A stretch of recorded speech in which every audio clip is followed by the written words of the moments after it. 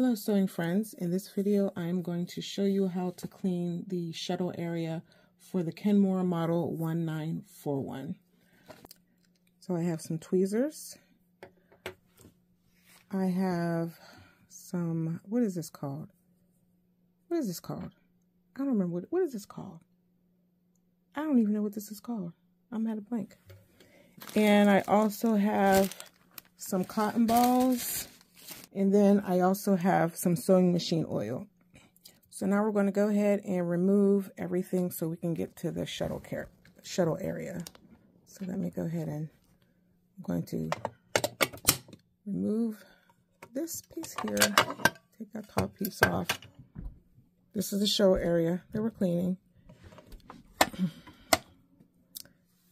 And there's a button back here to slide this off.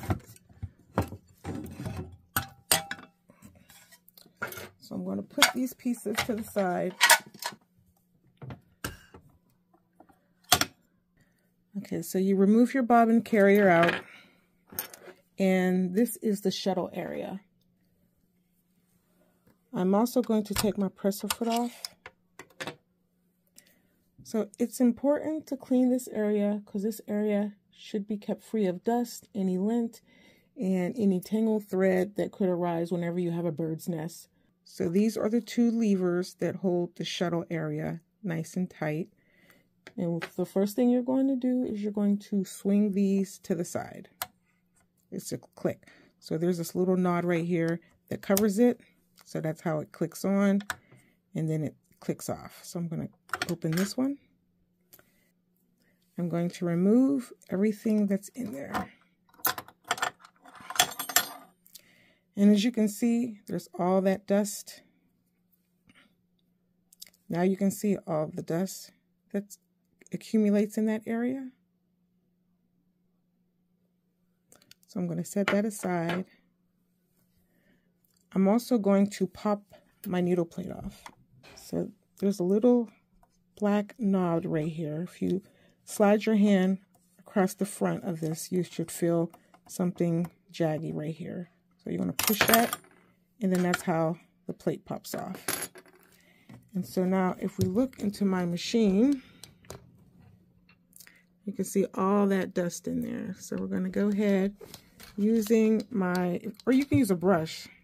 My brush is covered with oil, so I'm not using it. So I'm going to use the pipe cleaners. That's what this is called.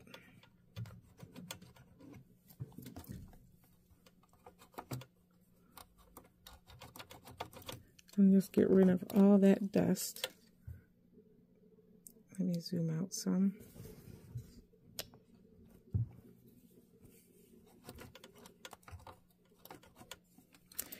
If you want to, you can also remove these plates here, and you don't have to. You don't have to remove these when cleaning your machine, but I'm going to take them off. They're little tiny screws. I'm going to set them aside.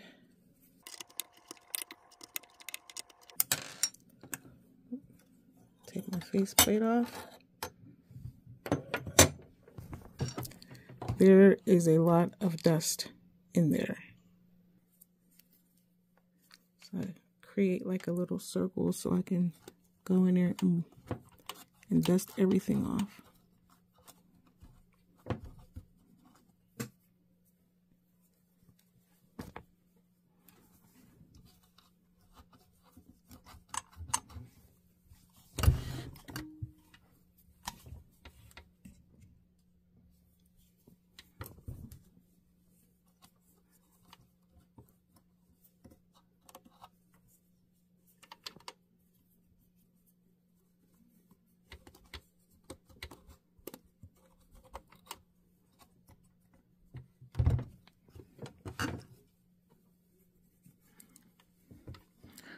Just taking my time.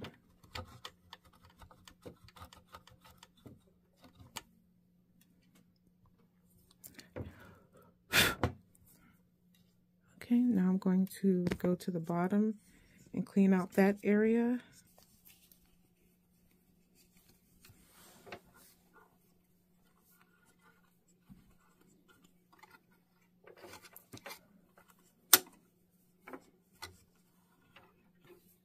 Get all that dirt.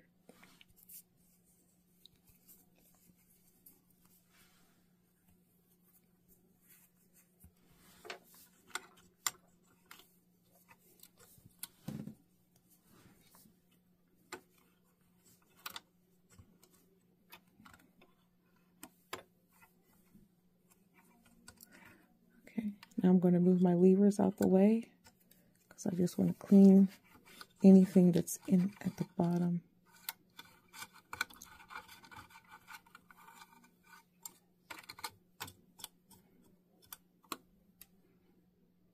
Okay, I'm going to lift it up and I'm going to spin my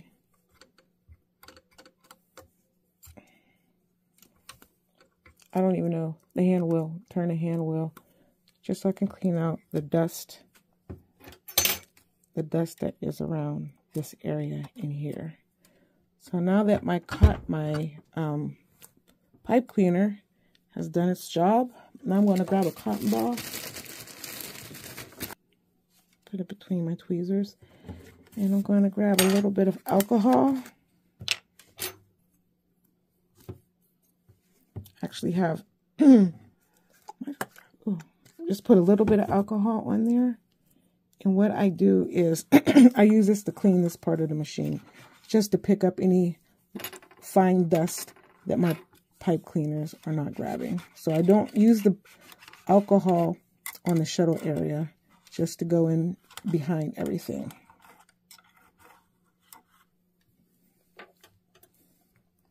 If you can see, actually, it's a very fine dust that it's picked up. Hold on, let me see here.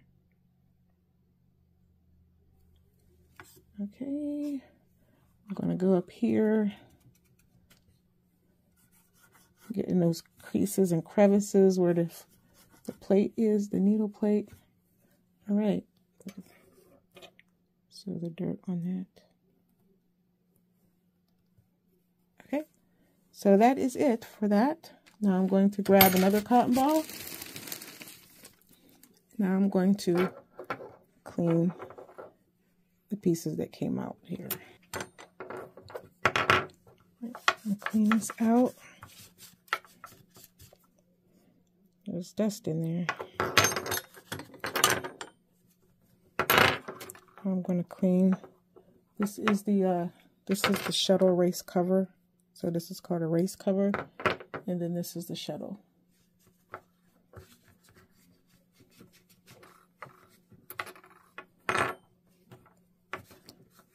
Get all of that. Okay, I'm going to clean the plate as well to get any dust that may accumulate in those slots there. And then the bobbin carrier looks good. So now it's time to clean up my little area here. This is all the dirt that came out of there. When you look at the evidence of infiltration of the dust kind, so that's what I end up with.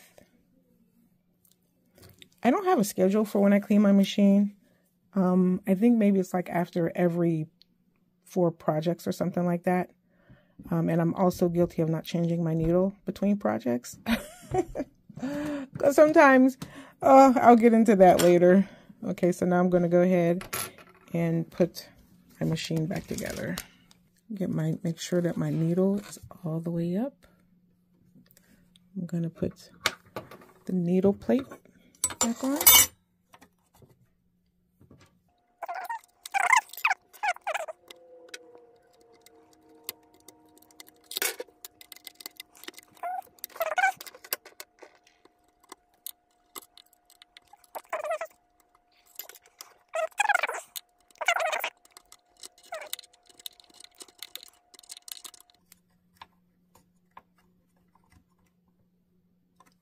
Okay, I'm going to put my needle plate back on here. So here's the lever that I was talking about. This is what you're going to feel. So it's like a little spring, has some give to it. So this just pops right back down in there. Now we're going to do the oil.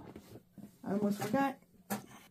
This is what I have. It's just a Singer all-purpose machine oil. Even though this is a Kenmore. So we're going to put some oil right here on the shuttle race. This area right here. So I'm just going to take my machine and lean it back. And just drop 1 drop of oil right in that area. So the area that I was aiming for, if you can see this black area around here, that's what I was trying to get the oil in. And then I'm going to give it a little swoosh, swoosh, swoosh. Okay. And then I'm going to put some oil right here on the pin.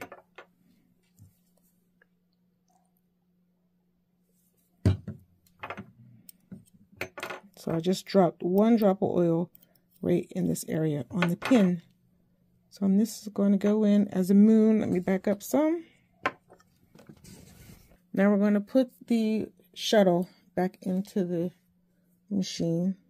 So the needle is going to be in the up position, because as the needle's in the up position, this part of the race shuttle is going to be to the left.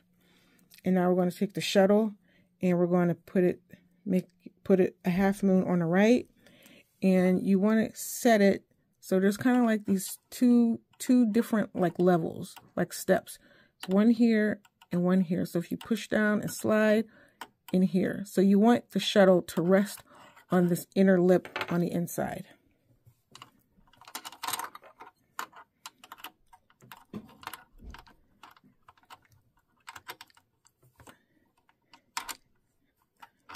Take some, if you have to move the machine, it takes a while. It takes me a minute to, okay, there it's in there.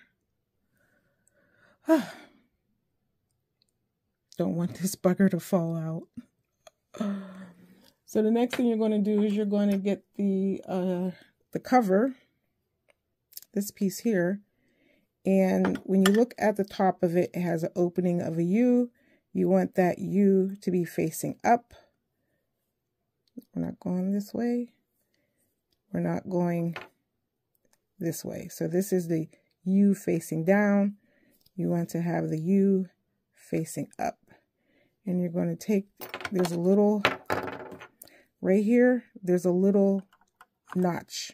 There's a little opening right here. You're going to take this little knob that's on the bottom of the cover. Here's the U, and you're going to put that knob. You're going to make sure that when you put the shuttle cover in there, this little knob is going to go right into that opening. So I usually hold it with 2 thumbs like this and then push it in there. Now I'm going to take my levers and close it up. Close up the other side. Get my bobbin case, open it up, stick it in there, make sure you get it settled, let it go, and then slowly turn your hand wheel towards you to make sure everything is smooth. If your needle goes down and you hit something, do not force it. If you hit something, take your needle back up, take your bobbin out, take everything out and put it back in again. Half moon. So we need to get that all the way to the left. So to get that other piece, that's going to form the moon on the left. This is forming the moon on the right. You want to make sure that it's seated right in that lip. Cover forming a U. Notches at the bottom, 2 thumbs, slide in there. Now you can hold this in here, so if you don't want to close these notches, you can hold it in there and just turn it and see, is the needle coming down? If the needle's coming down, then that's seated properly. We're going to close the levers. Everything is going well. Put the bobbin carrier back in there. My goodness.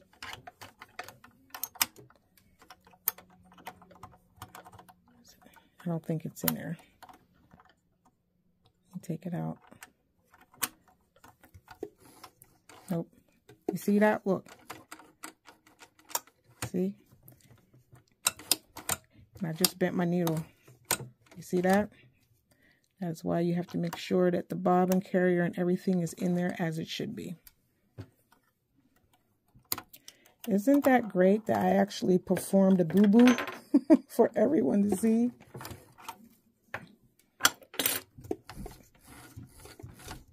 So the shuttle is in there, but my bobbin, if you don't have that bobbin seated correctly, so it has to go in there and click, and then it can't turn.